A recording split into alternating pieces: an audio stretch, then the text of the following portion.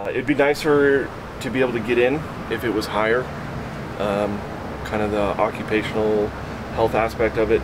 When you're putting in a 40-gallon water heater that's been in there for some time, it's a little bit cumbersome to not be able to stand up and pull that up and get it in. If you have to lay down and get it in, getting it out, you need two people. You have to get on your knees to get in, to get parts.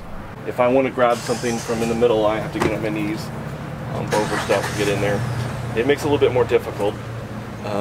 Vice versa, the Dodge van, the way that it can stand up, you can put in 3 to 4 water heaters standing up inside there. I've put full bathtub and shower enclosures in that tall van, so that makes it easier.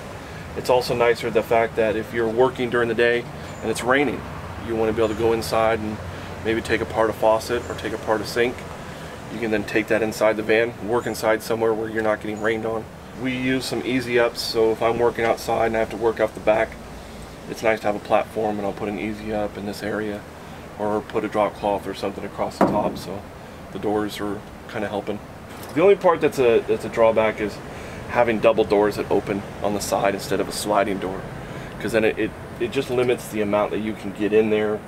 Kind of gets irritating with the doors falling on you, so you're constantly pushing them back. It's got the smaller V8 motor in it, so it's a little light when it comes to towing and things like that.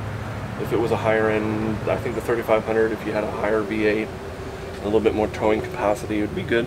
Typically I tow is a dual axle dump trailer, also hydro excavation, so we're doing a vac trailer. We also do ditch witches and small excavators as well.